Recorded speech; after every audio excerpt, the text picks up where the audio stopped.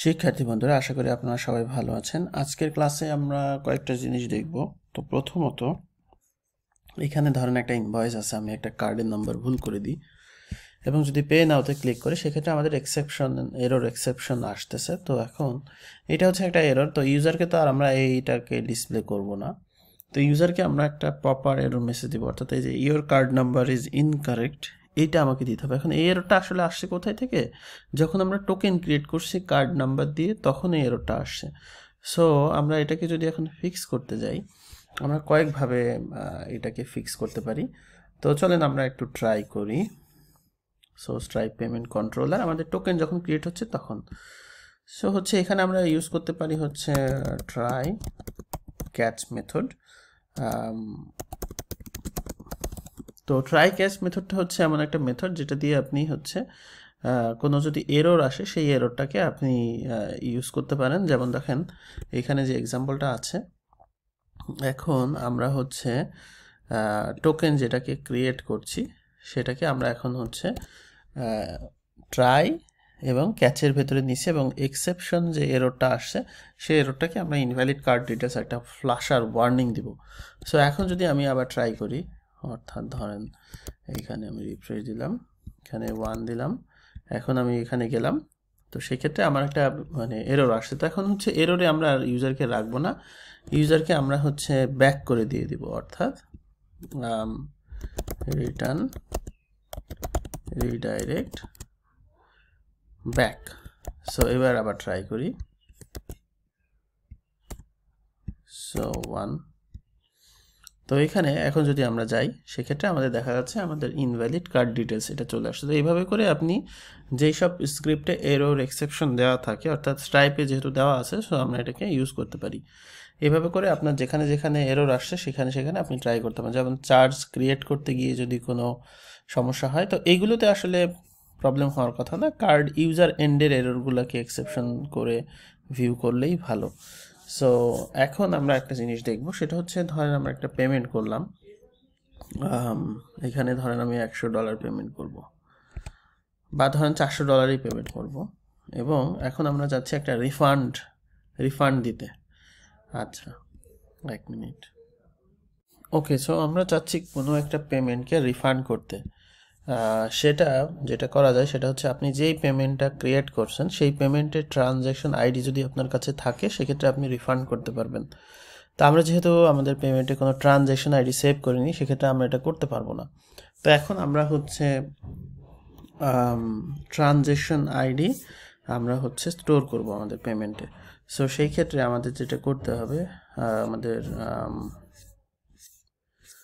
ডেটাবেজে payment controller যেখানে আছে সেখানে হচ্ছে ট্রানজ্যাকশন আইডি দিতে হবে।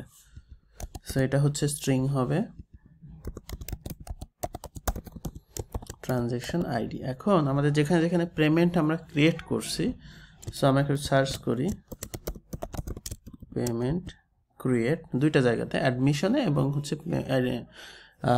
স্ট্রাইপ কন্ট্রোলারে। সো আমরা এইখানে গিয়ে ট্রানজ্যাকশন আইডি আমাদের দিতে হবে অবশ্যই। সো এখানে ট্রানজ্যাকশন আইডি আমরা হচ্ছে অ্যাডমিশন ট্রানজ্যাকশন আইডি, এখানে ধরেন একটা র্যান্ডম স্ট্রিং জেনারেট করে দেওয়া যাইতে পারে, অথবা আপনি অ্যাডমিশন টাইমিং পেমেন্ট এই টাইপের দিতে পারেন।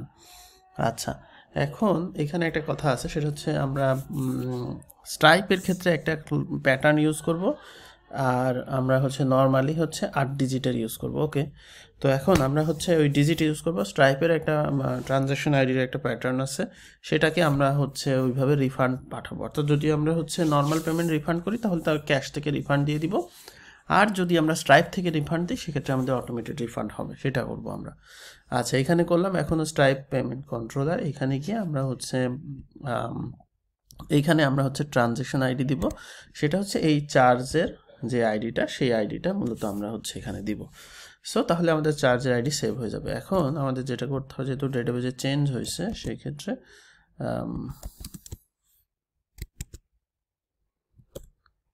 PHP artisan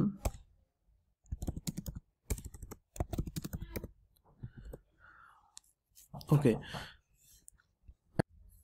সো এখন আমরা একটু সিস্টেমটা টেস্ট করি। প্রথমে আমরা যাবো অ্যাডমিশনে, আমরা একজনকে অ্যাডমিশন করাই।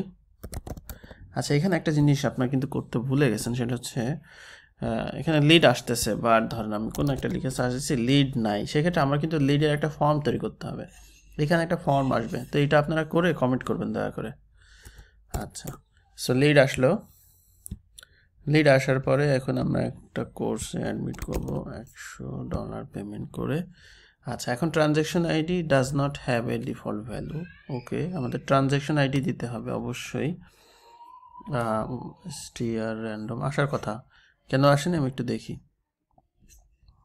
এইখানে এটা কি ইম্পোর্ট করা হয়েছে?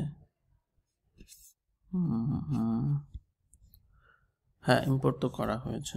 সো আরেকটা জিনিস, সেটা হচ্ছে আমরা ফি লেভেল প্রপার্টিতে যাই, গিয়ে ট্রানজ্যাকশন আইডিটা দিই, অর্থাৎ এখানে।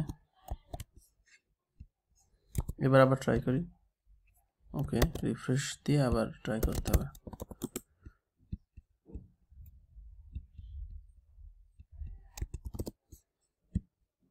ওকে, আমার মনে হয় ফি লেভেলটা না দেওয়ার কারণে ও স্কিপ করছিল। ওকে, সো আমরা এখন হচ্ছে ট্রানজ্যাকশন আইডি দেখি, অর্থাৎ এটা না, লোকাল হোস্ট।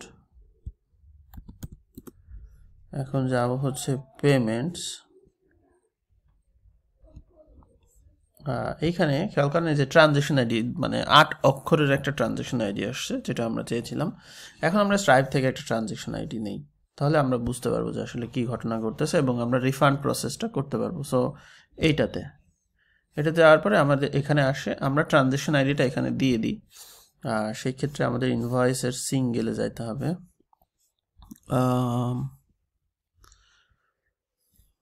ইনভয়েস, এটা হচ্ছে ইনভয়েসের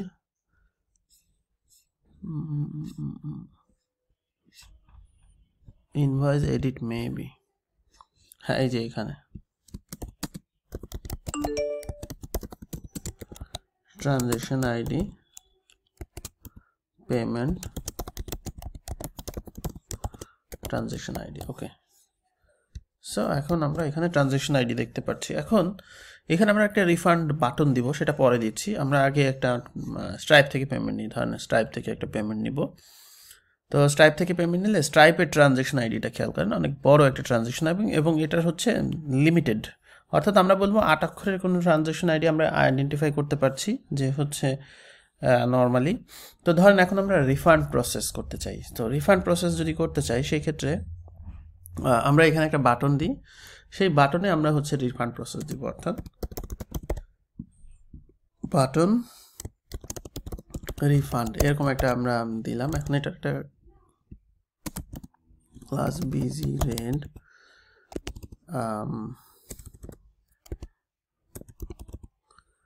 তারপরে হচ্ছে টেক্সট হোয়াইট px2 py দরকার নাই, টেক্সট sm বা xs। ওকে, আমাদের হচ্ছে npm run dev করতে হবে। ওকে, সো রিফান্ড নামে একটা বাটন করলাম। এখন এই বাটনে যখন হচ্ছে আমরা ক্লিক করব, তখন এই পেমেন্টটা রিফান্ড হয়ে যাবে, অর্থাৎ এটা তো আমাদের ক্যাশ পেমেন্ট, এটা হচ্ছে আমাদের অনলাইন স্ট্রাইপ পেমেন্ট। তো স্ট্রাইপ থেকে রিফান্ড হতে হবে এবং ক্যাশ পেমেন্টটাও আমাদের রিফান্ডের অপশন থাকবে। সো যখন আমরা এটাকে রিফান্ড করব, এই পেমেন্ট অবজেক্টটা ডিলিট হয়ে যাবে, তাহলেই হবে, আমাদের আর কিছু করতে হবে না, কারণ এখানে অটোমেটিক ক্যালকুলেশন করা আছে। সো সেক্ষেত্রে এইগুলাও অটোমেটিক ক্যালকুলেট হয়ে যাবে, জাস্ট এটাকে ডিলিট করতে হবে। এখন যখন এটাকে রিফান্ড করব, সেই জন্য আমাদের আসলে একটা ওয়্যার লাগবে, ওয়্যার ক্লিক। এইখানে হচ্ছে আমরা দিব হচ্ছে রিফান্ড এবং হচ্ছে আমরা ওই পেমেন্টের আইডি, অর্থাৎ কোন পেমেন্টটাকে রিফান্ড করব সেটা। নর্মালি আমাদের ক্যাশ পেমেন্টের ক্ষেত্রে সেটা রিফান্ড জাস্ট ডিলিট হয়ে গেলে হবে, কিন্তু স্ট্রাইপের ক্ষেত্রে আমরা স্ট্রাইপে একটা রিকোয়েস্ট পাঠাবো। সো আমরা এখন ইনভয়েস এডিটে যাই, ইনভয়েস এডিট। এখন এইখানে গিয়ে পাবলিক ফাংশন রিফান্ড, এইখানে আমাদের হবে হচ্ছে পেমেন্ট আইডি, পেমেন্ট আইডি কোন পেমেন্টটাকে রিফান্ড করব, তো পেমেন্ট অবজেক্টটাকে নিই। আচ্ছা, payment equal find or fail payment, ওই পেমেন্ট আইডি থেকে আমরা ওটাকে নিয়ে নিচ্ছি। সো পেমেন্ট হচ্ছে মডেল। এখন আমাদের এখন ডিফাইন করতে হবে যে আসলে আমরা যদি হচ্ছে পেমেন্ট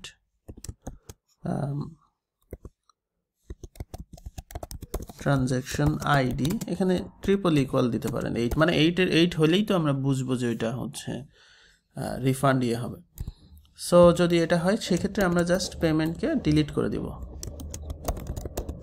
সো পেমেন্টকে ডিলিট করে দিলাম। এখন আমরা একটা ফ্ল্যাশ মেসেজ দিয়ে দিই যে রিফান্ড, পেমেন্ট রিফান্ডেড।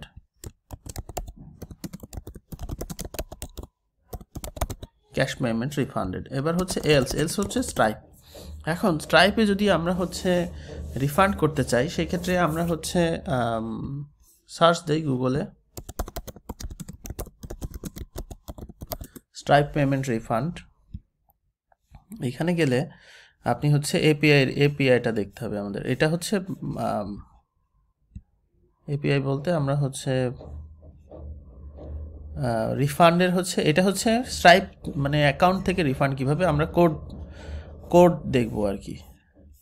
আচ্ছা, এখানে হচ্ছে এটা লিঙ্ক থাকার কথা ছিল।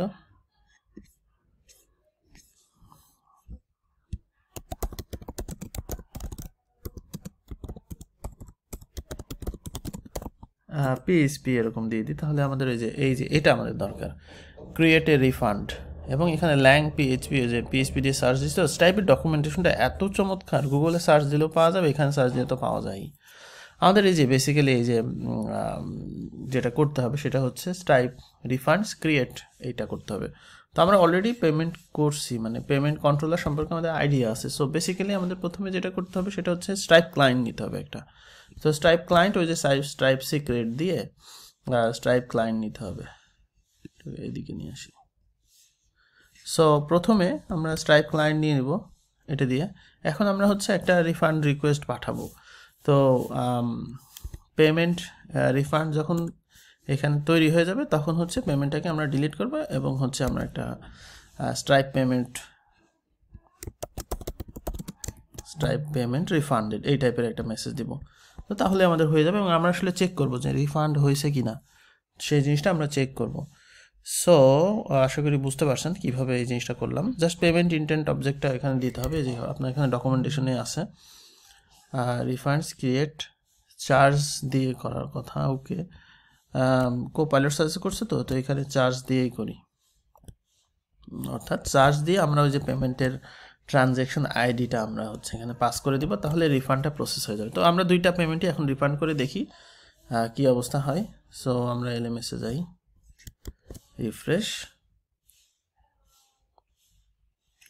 এটাকে রিফান্ড করি। আচ্ছা, নো সাস চার্জ এটা, অর্থাৎ আচ্ছা এটা হচ্ছে স্ট্রাইপে চলে যাচ্ছে, অর্থাৎ ট্রানজ্যাকশন আইডি 8 অক্ষর, সরি আমরা ট্রানজ্যাকশন আইডিকে 8 দিছি তো এই জন্য। সো আমরা এখানে যেটা করতে হবে স্ট্রিং লেন্থ করতে হবে।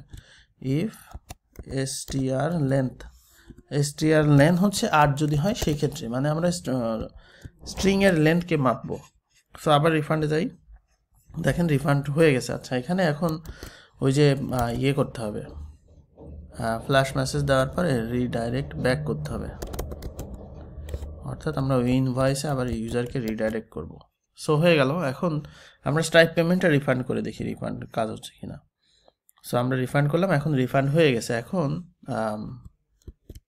আচ্ছা, এইখানে একটা জিনিস, সেটা হচ্ছে আমাদের এই যে ক্যালকুলেশনটা কিভাবে আছে এখন একটু দেখতে হবে। পেমেন্টগুলো ডিলিট হয়ে গেছে। সো পেমেন্ট ডিলিট হওয়ার পরে এখানে হচ্ছে আমাদের আচ্ছা ডিউ তো ঠিক হয়ে গেছে, হ্যাঁ এটা আসলে হয়ে গেছে। সো এখন আমরা স্ট্রাইপে লগ ইন করি।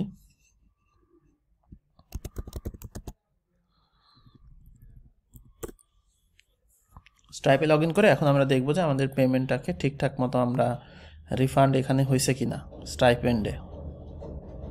সো এখানে দেখেন আমাদের যে পেমেন্টটা আমরা রিসিভ করছিলাম সেই পেমেন্টটা আবার রিফান্ড হয়ে গেছে এবং ইনিশিয়েটেড হয়ে গেছে, অর্থাৎ আমরা স্ট্রাইপ থেকে পেমেন্ট রিফান্ড করছি, ইউজার যে কার্ড দিয়ে পেমেন্ট করছে সেই কার্ডে সে রিফান্ড পেয়ে যাবে। ওকে, সো আমরা খুব চমৎকারভাবে এটা করে ফেললাম। এখন এখানে পার্শিয়াল রিফান্ডের অপশন আছে। ধরেন আপনি এখানে $300 পেমেন্ট করলেন, সেই পেমেন্টের ভিতরে আপনি চাচ্ছেন $200 রিফান্ড হবে। তো চাইলে আপনি $200 রিফান্ড করতে পারেন। সেই জন্য যেটা করতে হবে সেটা হচ্ছে এইখানে হচ্ছে একটা ফর্ম নিয়ে আসতে হবে। যে রিফান্ডে ক্লিক করলে এখানে একটা ফর্ম আসবে, সেই ফর্মে আপনি অ্যামাউন্ট দিবেন, সেই অ্যামাউন্ট অনুযায়ী রিফান্ড করা যাবে। তো সেটাতে আমি আর এখন যাচ্ছি না, কারণ এটা জাস্ট সিম্পল থাকুক, পরবর্তীতে আপনার অন্য কোনো একটা প্রজেক্টে আপনি এই কাজটা করতে পারেন। সো আশা করি বুঝতে পারছেন রিফান্ডের বিষয়টা কিভাবে হবে। এইখানে হচ্ছে অ্যাড এ পেমেন্ট, এখানে ক্যাশ পেমেন্টেরও একটা অপশন দেওয়া দরকার। অর্থাৎ অ্যাড এ পেমেন্টে গিয়ে এখানে একটা সিলেক্ট ফিল্ড থাকবে যে হচ্ছে পে বাই কার্ড। সেটা হচ্ছে যখন পে বাই কার্ড দিব তখনই কার্ডের ইনফরমেশন শো হবে, অথবা আমরা হচ্ছে এখানে পে বাই ক্যাশ দিব, সেক্ষেত্রে জাস্ট ক্যাশ পেমেন্ট রেজিস্টার হবে। এটাও আপনারা খুব ইজিলি করে ফেলতে পারেন, করে চাইলে কমিট করে দিতে পারেন, অপশনাল। সো আশা করি বুঝতে পারছেন। আজকে রিফান্ড নিয়ে আলোচনা করলাম। এখানে একটা লিঙ্ক দিয়ে দিন, লিঙ্ক হচ্ছে পিডিএফ ইনভয়েস অর্থাৎ বা প্রিন্ট। ক্লিক করলেই পিডিএফটা ওপেন হবে যাতে প্রিন্ট করতে পারেন, এবং সেই ইনভয়েসে আপনি হচ্ছে যদি কাস্টম, যেমন আমরা একটা ইউজ করছি যেটা দিয়ে আসলে ইনভয়েসগুলো শো করা যায় সুন্দর কুইকলি। যদি আপনি নিজে পিডিএফ ইনভয়েস শো করাতে চান, সেই জন্য লারাভেলের জন্য ডু পিডিএফ নামে একটা কম্পোজার প্যাকেজ আছে, সেটা দিয়ে আপনি HTML এ ইনভয়েস জেনারেট করে সেটাকে আপনি হচ্ছে মানে জাস্ট ব্লেড দিয়ে আপনি মানে জেনারেট করবেন, সেই ভিউটা পাওয়াই দিলে সেটাকে সে পিডিএফ করে ফেলবে। খুবই চমৎকার একটা জিনিস। যদিও লারাভেল ইনভয়েসটাও ওই ডু পিডিএফ এক্সটেনশনটা ইউজ করে, জাস্ট এখানে ইনভয়েসিংয়ের জন্য কিছু কুইক সলিউশন দেওয়া আছে। এই বেশিরভাগ ক্ষেত্রে এই কুইক সলিউশন কাজ করে না, কারণ হচ্ছে যে ক্লায়েন্ট সবসময় কাস্টম চায়। তো সেই ক্ষেত্রে আপনাকে নিজেকে ওই জিনিসটা বানাইতে হবে। তো এটা আপনারা নিজেরাই করে নিতে পারেন। যেমন ধরেন ইনভয়েসের ভেতর আমি পেমেন্টস এই লাইনটা শো করতে যাচ্ছি, বাই ডিফল্ট এখন আমার পক্ষে সেটা সম্ভব না বা লিমিটেশন আছে। তো সেই ক্ষেত্রে আপনি হচ্ছে নিজে ইনভয়েস বানাতে পারেন, সেটা আপনার ইচ্ছা।